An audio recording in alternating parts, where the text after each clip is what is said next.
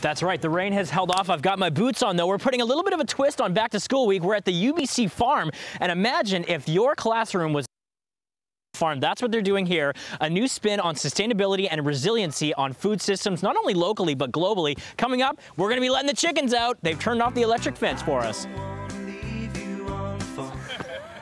We're here at the UBC Farm, and Julian has just let the chickens out. They're going to be having a little stroll. They are out all day long. They're free-range chickens. Julian, what time do you usually do this at? Well, we got up a little early for you. Normally they get out about 8 a.m. And they have this whole day to roam around here, and you put them back in at night, right? Yeah, they'll naturally go back into their houses in the evening to go to bed. They have, basically they all rest on, Yeah. Sorry. And it's distracting with all these chickens. And they come over to these little silos and get the, is it grain that you feed them? Yeah, so they're fed all organic feed. We source locally from the Fraser Valley. I mean, the feed's from the prairies, but the guy who distributes it is out there in Abbotsford. Yeah. And they're organic free-range birds. So. And what do you actually do with the chickens here? I assume it's all about their eggs. Yes. In the past, there has been research projects done with the birds, looking at different food choices and how they respond to that. Yeah. But currently, it's just they're just a part of the working farm. So we collect the eggs daily, and they're a hot commodity at our market. They are awesome. And what is the sort of mandate of the UBC Farm? Because it is such a unique research facility, an outdoor lab. It's very special. Yeah, I mean, it's a major part of my faculty at UBC. Yeah. So it is all about research and developing sustainable approaches to agriculture, but it also has to maintain like a working farm status. We got to make ends meet around here, and we're a legitimate farm. Exactly. All right, thanks, Julian. Good information there. Guys, we'll throw it back to you before the chickens eat all our cables, and we'll let them go back to their feeding time. So cool. We're at UBC Farm all morning long. It's a special twist on Back to School Week. Look at them pecking my hunters. So yes, we're at UBC Farm, and this is a table display of some of the wonderful products that we get from the harvest here. Nora, you're a staff member here, and tell us about how the public and even students can get involved and sort of reap the rewards of the wonderful harvest here. So there's a few different ways the public and students can get involved. Yeah. This table is an exhibit of our community-supported agriculture program. Okay, and that's the CSA, right? You got it, okay. CSA, a very lovely acronym. So we have a lot of students who are members as well as staff, faculty, and essentially they're buying a share of produce for the whole season. Right. And they're riding out the waves of risks and rewards that always come along with small organic farming. Yeah, because it's a little bit volatile at times. You may not have one crop one year or one season. So people can actually sign up, and then they get a quota of all the great sort of elements that go into the produce. And it's a chance to actually try vegetables that they may not ever have access to, right? Yeah, and this is a good example of one. We have Italian dandelion greens here. Right here, beautiful. Which a lot of people think we just like plucked a dandelion plant and put it in a bunch, but this is actually... You can eat it. You can eat it, yeah. And this is a different type grown specifically for its greens. It's really nutritious, full of iron.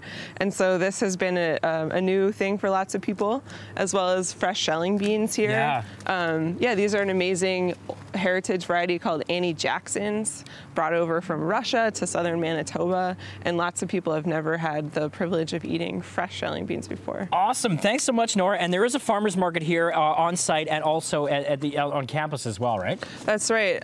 Right here in front of the bookstore on Wednesdays, and also some of our food goes into UBC Food Services, so it's getting snuck into the cafeterias. Excellent. There's some vegetables going into the cafeteria food, you guys. Thanks a lot, Nora. And we're at UBC Farm all morning long. A little bit of a twist on Back to School Week. And we're inside one of the greenhouses, and we've got a variety of squashes here and all kinds of wonderful things. We're going to be learning a little bit more about the work they do here at the UBC Farm and how students and the public can take advantage. Stick around.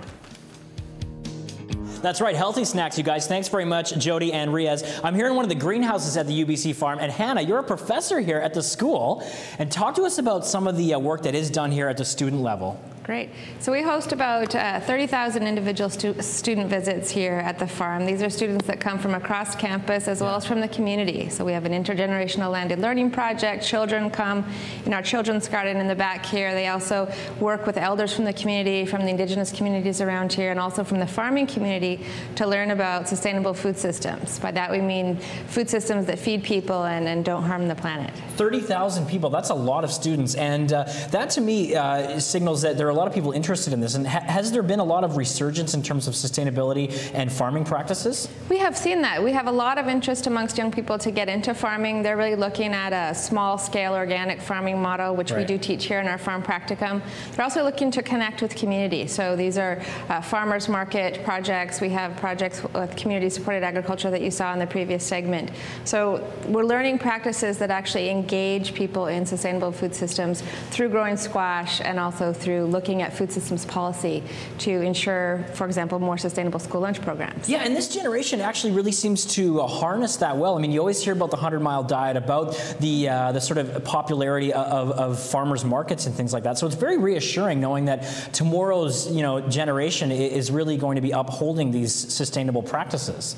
Right. So, for example, we have about 700 students enrolled in our nutrition program here at UBC, and those students will work in government, they will work in the Ministry of Health, and they will actually learn about what they learn here about sustainable food will translate into dietary practices and recommendations. So it's not just about how the food is grown, but it's also extending that to how it's prepared, how it's eaten. So much of this food actually will go into the UBC Food Services program, into the dining halls, and then also onto the plates of Vancouverites who come to the farmers market. Unbelievable. Thanks very much, Hannah. There you go, Jody and Riaz, right from the crops here in the harvest at UBC Farm to the dinner plates of people all over town. Very cool stuff.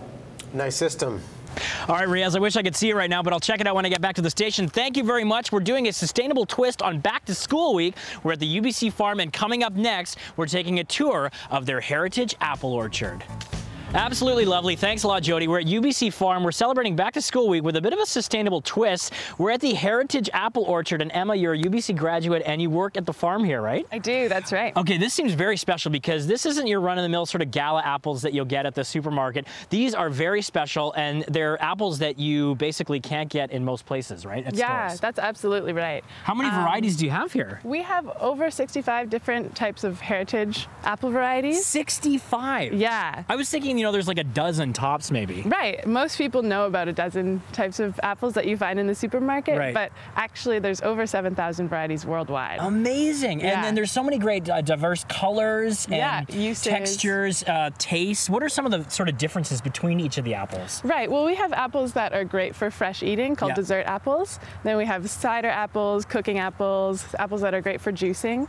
And they're all different colors and ripen at very different times. Right. So some of these, like the ones we're looking at here, they will be harvested a little later in the season? Yeah, mid-September, early October, which is when most of our apples are ready. And then you do have a batch of apples that will actually be picked this Friday, right? Yeah, we do. We harvest every week now. We're harvesting the Gravensteins on Friday. Nice. Yeah. And what's your favorite? Sorry, go ahead. No problem. No, the Gravensteins are a really popular apple. Yeah. Probably the Belle de Boskoop. Okay. It's from the Netherlands and was developed in the 1800s. Wow. And it's just a really complex, tart, sweet apple.